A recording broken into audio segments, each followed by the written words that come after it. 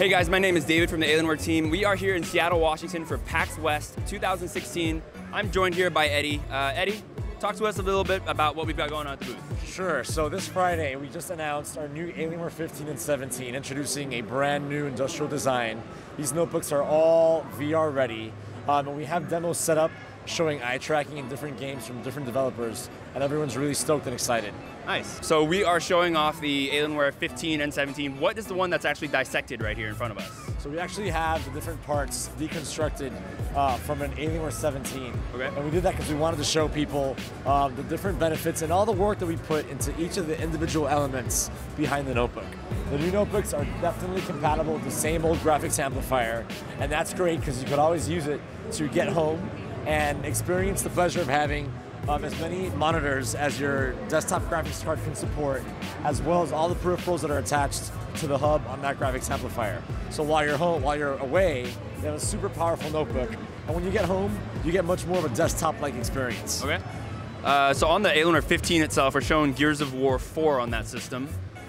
What can you tell us as far as the new changes from last year?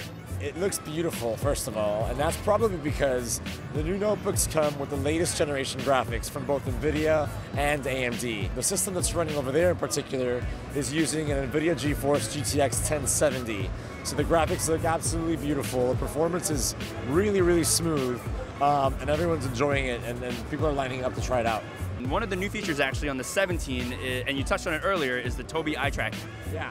So here at the booth, I think we've got the Tobii reps actually giving little demos of how it integrates into their technology.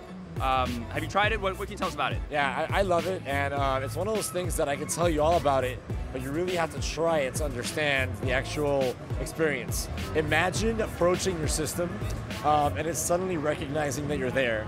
Not only suddenly recognizing that you're present, right, the sense of presence detection, but it could also detect what your eyes are looking at. Right. And by doing that, it changes the way that we game entirely.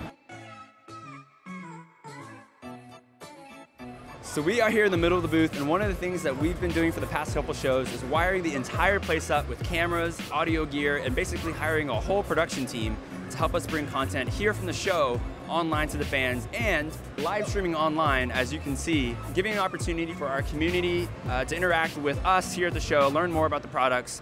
We invite developers on, teams on, players on, and basically anyone that we have a relationship with to come sit down and hang out with us here at PAX South. All right, so Lenard, for the past couple events now, you've always lobbied, and more so, to have the cameras here, the production crew, the budget to make all this happen. I mean, we've basically, for this show, we've built the entire setup. Right, the focal point. Yeah. So where do you see it going from here? I mean, there's a lot of 360 experiences, VR experiences. I mean, ultimately, is the name of the game just bringing someone and cloning the experience for them? Yeah, so, yeah, for me, the whole vision of what we're doing with Alienware TV and community outreach is really to embrace and show the passion that we here at Alienware have for gaming, right? Like, this is what we do when we're not working. So the fact that we get to do this for a living and pretty much make it our lifestyle, both from work and at home, is really the goal. And I know that we have many viewers all around the world, and it's hard to get to a trade show, whether you're in North America or whether in Europe or in other parts of the world, South America, freaking Asia.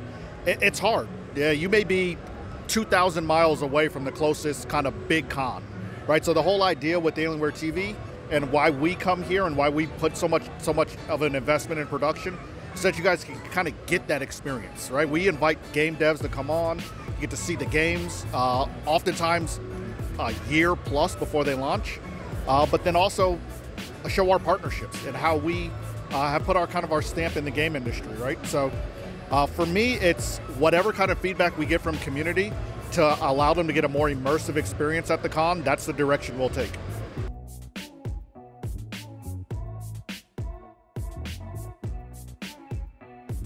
So we are here at the booth. We're in the back right now showing off the latest VR-ready systems here at Alienware. I'm joined here by Chris. Chris, can you tell me a little bit about what we've got going on?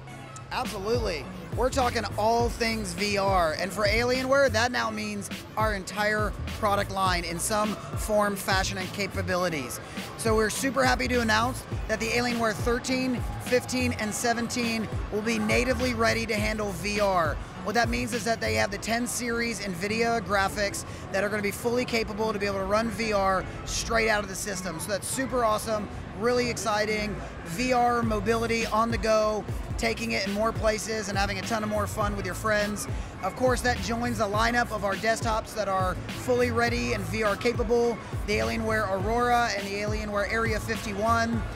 Their little brother, the Alienware Alpha, almost VR ready, standing low by itself, but absolutely getting there with the addition of the Alienware graphics amplifier. You can just plug that guy in and voila, you're off and going.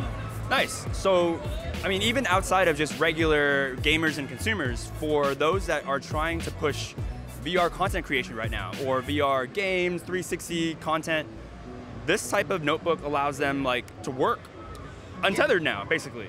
Yeah, the great addition of the notebooks is it's going to allow people to do easier VR demonstrations. It's going to allow people to not worry about lugging a 70, 80-pound system with them everywhere they go. They'll get the power and the performance in something portable and mobile, which will help get eventually VR to the masses that much easier, right? Certainly helping in VR creation, but also helping in VR demos.